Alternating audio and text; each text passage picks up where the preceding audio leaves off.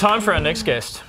All we've heard for the last few months on the music scene is Miley, Miley, Miley, twerk, Miley, tongue, Miley, kinda skanky, Miley. Behold your palate cleanser.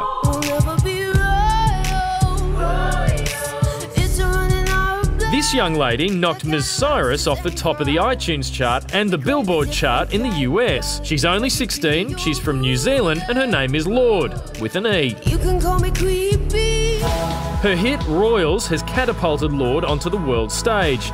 She's appeared on countless TV shows, has celebs tweeting up a storm about her, and you really know you've made it when there's more YouTube covers of your song than you can poke a stick at. I'll never be royal. You can call me queen, babe. Baby, I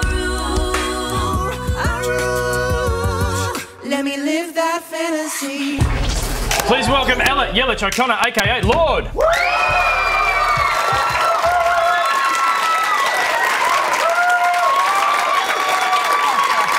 to the project. We're so stoked to have you here. Now, number one on American Billboard charts, we knew about that, but you've just gone number one on UK iTunes. I just met your folks before the show. How weird has all this been? Pretty weird, because it's happened quite fast as well. Like, I went to the US just over a month ago and no one cared who I was. And now I go and, you know. So you're saying to all the kids out there, just go to America in a month, it'll all happen. That's exactly what I'm saying. That's one record, that's all good. So what's the story? Like it's, how did you get to this now? Obviously, everyone in the world loves you and knows you now, but how did you get there?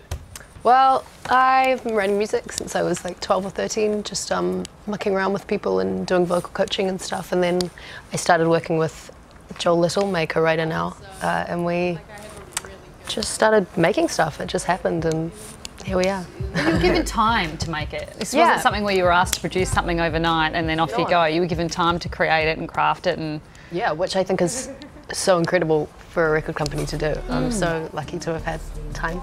Still hasn't taken you long though, you're only 16, so you've got to do it. How do your friends go back home, like at school, and you know, some of them are in your film clips too? Yeah, yeah. They get heaps of girls now. Yeah, my friends are super supportive and really stoked for me, and they come to my shows and stuff, which is cool.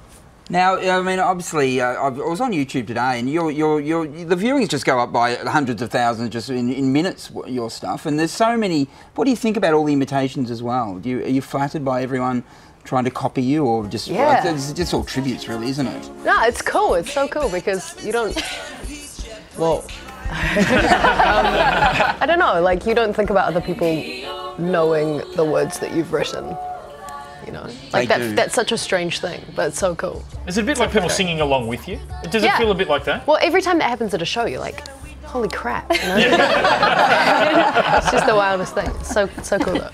You're very sort of protective and I guess involved with your brand and the message that's put out there, and you know, is that harder and harder to do the more successful you get, to still be in control and not have people making decisions around you for you?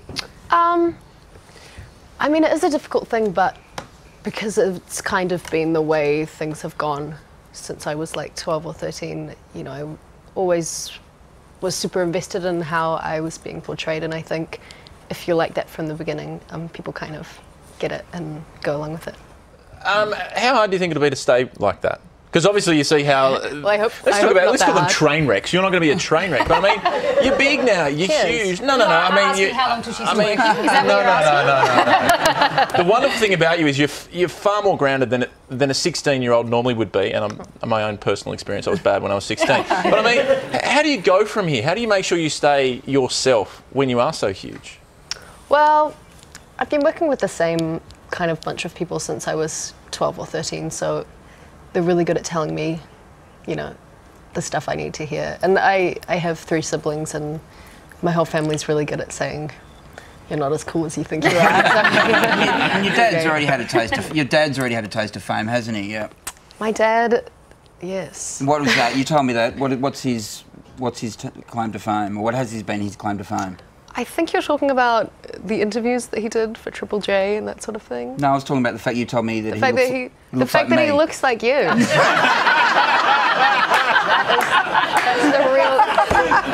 the real claim to fame. I can't help but feel that that visual joke wouldn't have worked better if he'd been here. He is here, actually. Well, he's here. He's here. We need to see. Where is he? Come on, put it. Where's Dad? Bring him out here. Come on. There he is. One more shot of Dad. Come on, Dad. How you going? Lorde's album Pure Heroin is out now. Would you please thank Lorde?